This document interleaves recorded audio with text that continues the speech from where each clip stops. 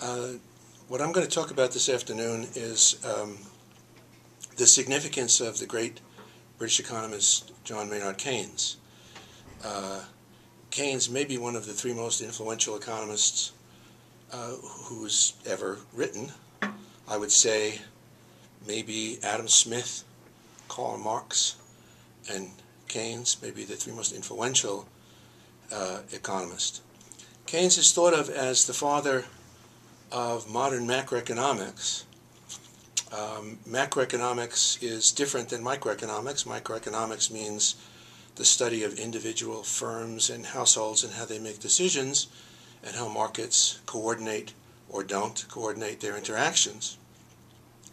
Macroeconomics looks at major sectors of the economy kind of aggregated up. So there's everyone who's as a consumer goes in a household sector to determine how they make decisions about consumption and savings, and all businesses go in a business sector. The government goes in the government sector, and the last sector is the foreign sector, or basically trade.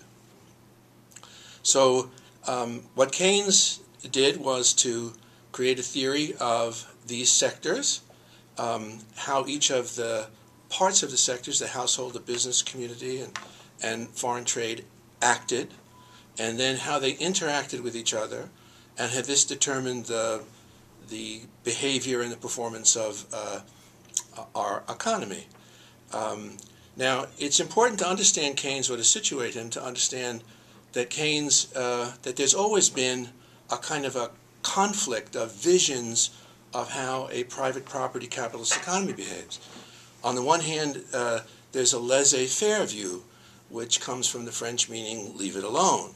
That laissez-faire view says that if the government stays out of the market system, then the market system will produce ideal results, everybody will be happy, we'll have full employment, everyone will be as well off as they can possibly be.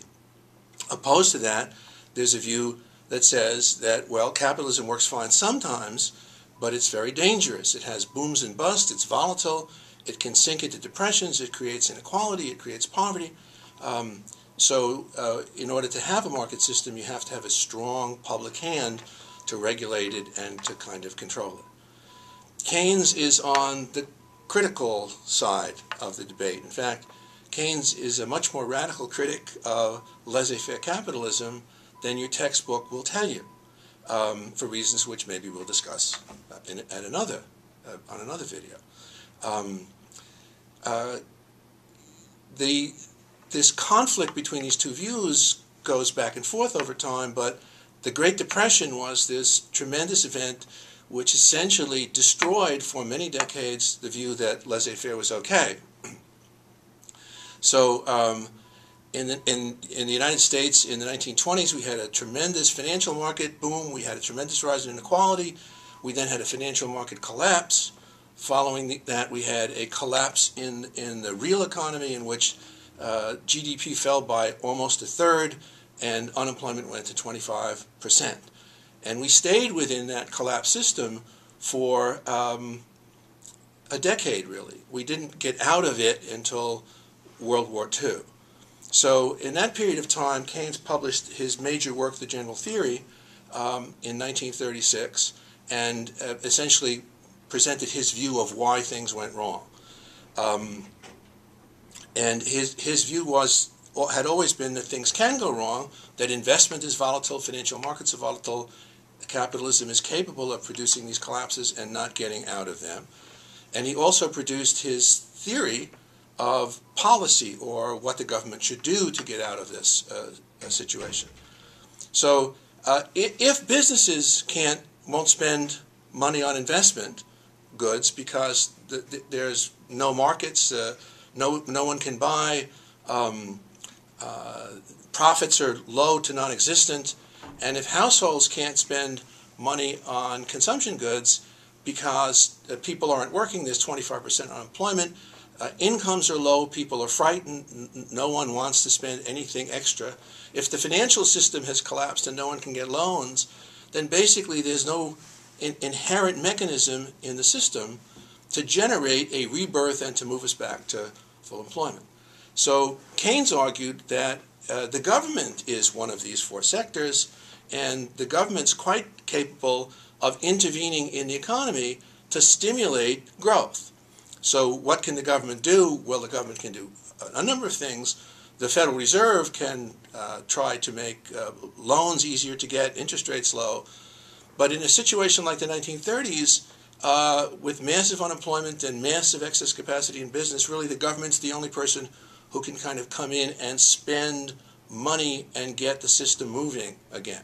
So the government, in fact, after 1932, did spend money and had deficit spending and had programs to stimulate the economy, including the direct employment of millions of people in the Civilian Conservation Corps and the Works Project Administration. And this helped create a regrowth, an increase in growth in the economy from 1934 through 1937. But it wasn't big enough to do the job, and the government, as it's kind of doing today a little bit, was looking and saying maybe we shouldn't accumulate too much debt, maybe we shouldn't run deficits that are too large, and so we'll cut back and we won't spend so much money. So by the time that we got to 1939, the unemployment rate was still 17 or 18%, and we never got out of this depression until World War II. Now, when World War II came, the economy, just under government control, had a complete rebirth. We sent millions of people into the armed services and still produced more consumption goods than we had in 1939. And the combination of the Depression and World War II, I think, convinced almost everyone that the laissez-faire view was completely faulty. Keynes was right. And moreover, not only does laissez-faire economics not guarantee that the economy will work well, in a situation like the 1930s, it generates political instability and revolt and unrest, and it scares everyone in the society. So Keynes turned out to be right. Everyone became a Keynesian, and the economy under Keynesian policies prospered from World War II into the 1970s, at which point there were some problems, and there was a revolt again, and Ronald Reagan came in, and we began to move towards deregulation, laissez-faire, and as Reagan said famously, the government's not the solution to your problems, the government is your problem.